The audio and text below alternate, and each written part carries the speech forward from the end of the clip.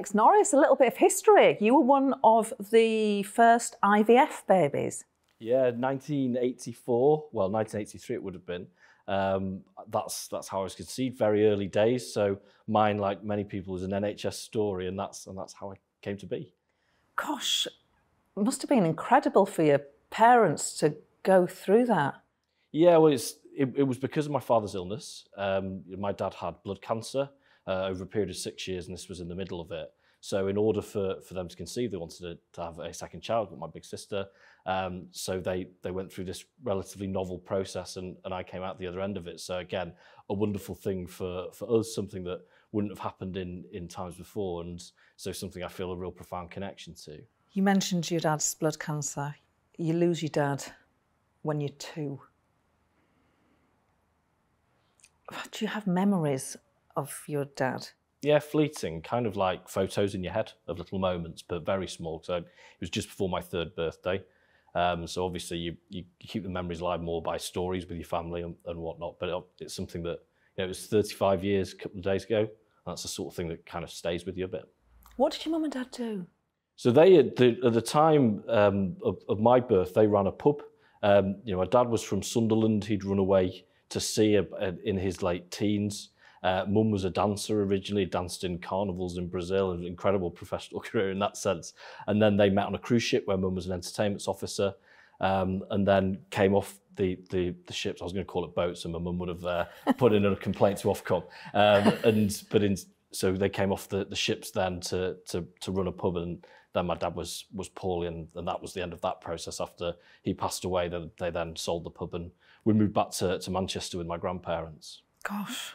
So your dad dies just before your 3rd birthday, and then your mum sells the pub. Just talk us through your earliest memories from that period. And that was a hard time. Mum had 2 young kids. Her skills, which she trained for, had come ahead of her, perhaps her education at school. She's caught up on her GCSEs now, which she's very proud of, but didn't leave with very many O levels. So she had to find work that she could do to raise 2 kids. So she went into childminding because that was something that you could take your kids to. And so my memories are watching Mum work very hard to keep a roof over our heads, to be aware that, you don't want to be too much kind of like black and white footage about this stuff, but that things were challenging. We didn't have an awful lot of margin for error. We didn't have lots of money. And that we kind of had to pull together and to be together. And then watching her go to night school after working long days to build her skills and to do better at work. And that was the story of our life kind of changing. And that's something I remember. And again, quite a profound formative experience for me from my childhood. Your mum sounds amazing. Yeah, she's tough, yeah. So she had to do, I'm very aware of the sacrifices she made for me and my sister. And then, she loves what I do. I think so. I get a kick out of that. I feel like perhaps it was a decent investment. My sister's wonderful as well. We're a great family, and so it was a very hard time. And it's not now. I'm conscious of that. And the thing of having gone through that is that I'm not misty-eyed about it. You'd never want to go back to it, but also you don't want to forget it either. And that's very much why I chose kind of what I did with my career, because to help families like mine. What do you feel that you went without that other kids seemed not to? Or perhaps she was so good at managing things that she managed to disguise any of that? Yeah, I mean, you're aware of difference, whether it's holidays, whether it's clothes, but we valued other things, and I was aware, because the thing you're most aware you didn't have was 2 parents. But the way in which we were together, our house was a house full of love. The 3 of us were very close, we still are. So as a result, you didn't feel like you missed stuff in that way. So, and those sorts of things outweigh obviously the material things, which is why I've never been excited about the material stuff, obviously, then through the rest of my life. Some people who lose parents early on, there are longer term repercussions to that.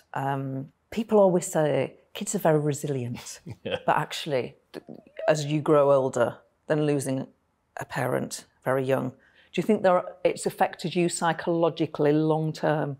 Well, I think in the sense that you carry it with you, of course it must do. I was very young. Yes. So perhaps for my sister who's older, it would have a more, a more direct impact. you know, you're aware, as you say, of a child of that difference, and it's natural to feel a sort of sense of a gap and loss. But there's definitely a phenomenon that certainly as boys get to the age of their fathers, which I'm about now, that can be a moment of kind of reflection or whatever. So the honest thing is I don't really know, because you don't always recognise it in yourself. But there's no way that something like that happens and it doesn't leave a kind of an indelible impact, I think. That's extraordinary. So your dad, when he died, was about... You'd be pretty much exactly the same age as I am now, yeah. How old? 37. So you think, yeah, as you say, it's hard not to then see parallels, you know, in your own life, and then I feel very young. I feel like, you know, my life is in front of me. So to think that would be that, then that of course gives you an incredible sense of sadness. Now, Alex, whatever your mum does or your teachers, turns out you're a really clever child. You're a clever child. Yeah. And when does this become apparent? We'll go on to explore why I'm asking you this very lovely question about you being a really clever kid in a second. But when does it transpire that you're really smart? Well, I was always good at school, and you know, it was Mum instilled that thing in us that we were going to go to school, we were going to work hard. You know, ours wasn't a family where people had gone to university, but that we could have those opportunities if we worked hard, and that education would be our way of building the best lives for ourselves. And obviously we saw that replicated because that's what she was doing at night school. So, and then when you're younger, you just, you know you've got a flair for certain things, and that things are going well, and that your teachers, you know, are positive about your parents, even want perhaps you to push you for different opportunities. So that's, you know, you sort of started to get that sense. So, did you sit an exam? Because you end up at private school at the age of 11. Yeah. So you're at your primary state school, your local primary state school, and then what happens? Yeah. So so mine is, where I'm from, was atypical in the sense that we still have the 11 plus. So we were used to taking exams, and then as part of that kind of circuit almost of exams, the school said, why don't you sit this exam for the private school, Manchester Grammar School? So I did, and there's 2 parts, and you know, you get through the first part, but most people do. And then you get a call after the second part saying, well, actually, we want to offer you a place. And it was an academic exercise in the sense that we couldn't afford to go. And then they said, but you can't afford to go, so you won't have to pay. So we've got free place, free everything. And then so suddenly you realise, actually, you are going to this school, which is very different to where you expected to go. What's it like when you turn up there on your first day? Do they provide a uniform for you? Is it a posher uniform? No, that's the sort of stand. It's still Manchester. Yeah. You know, I don't want to start giving like Harry Potter vibes out of it. That was first day at Parliament rather than first day at school.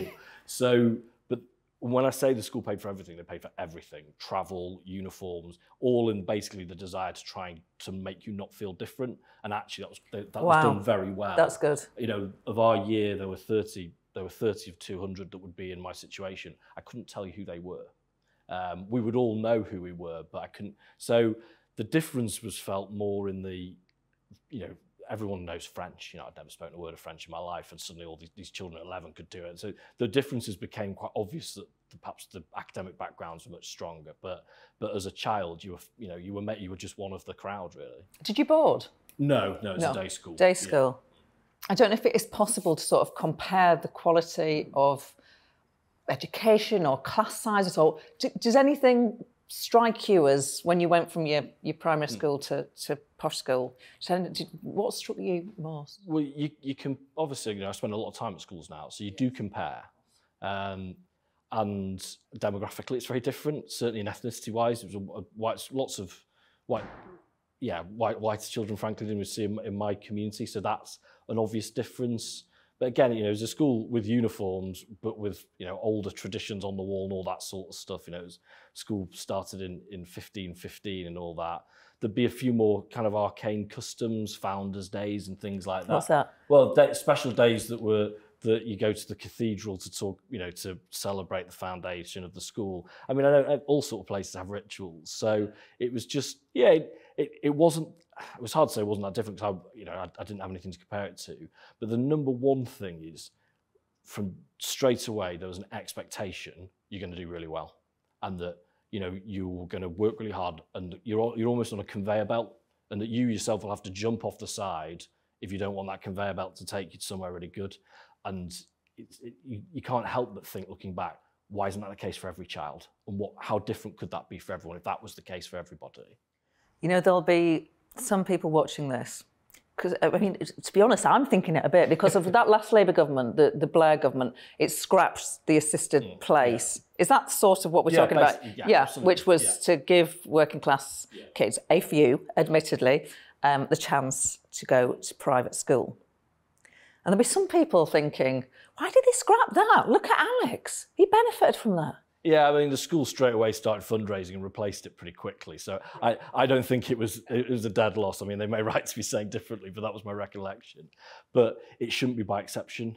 You know, the idea that for a number of children chosen at the age of 11 based on their academic ability, they should be exposed to better opportunities than those who weren't, that to me is just basically wrong.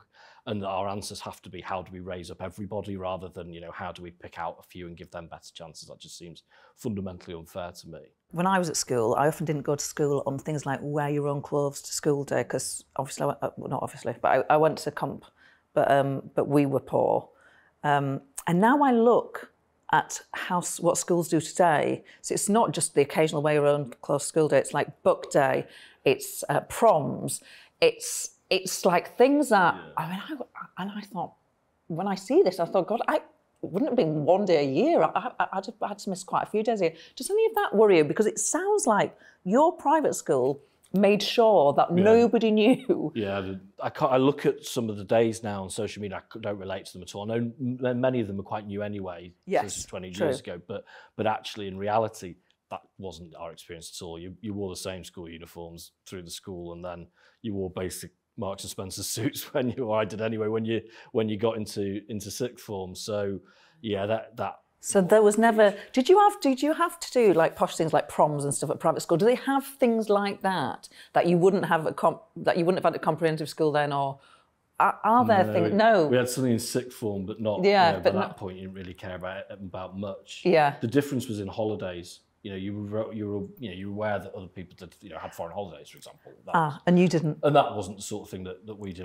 Every other year you'd do something. So, but again, you know, those you were aware of them, but weren't something that was a constant feature or made you feel that actually, you know, that less about yourself as a result. It's really interesting to talk about your background. I just want to do one question about politics, because I know your seat a bit, and there's this perception that all towns are read well and all cities are sort of urban graduate Labour. But actually, of all the Nottingham seats, you have what we'll term a significant white working class element in that seat. Tell me how that. Does it feel different from the other Nottingham seats? Why does it matter to you? Yeah, I mean, mine is, I would say, a town seat, but within a city. We've got Bulwell, it's a market town. And then the rest of the constituency radiates off that. So a lot of the things that characterise the 2019 election, but also the ones before, we've got that. The thing that probably stopped us from being different, you know, I say I bordered the red wall, mainly so I can sleep at night. Or I sometimes say I'm in the red wall when I want to be able to speak with expertise. So it's possibly a fungible boundary there. But we've got all the benefits of a big city in the sense that we've got really, really good public transport. We do have connections to big employers. So whilst we don't have all the features that make people say, well, actually, this has not worked for us. We've voted a certain way for a long time. We're not going to do it again. So that I think is the difference for us. I think it's still quite a big journey to win back those voters that left the Labour Party at the last election. Yeah. How far along the road are you? Well, I think we've made considerable strides.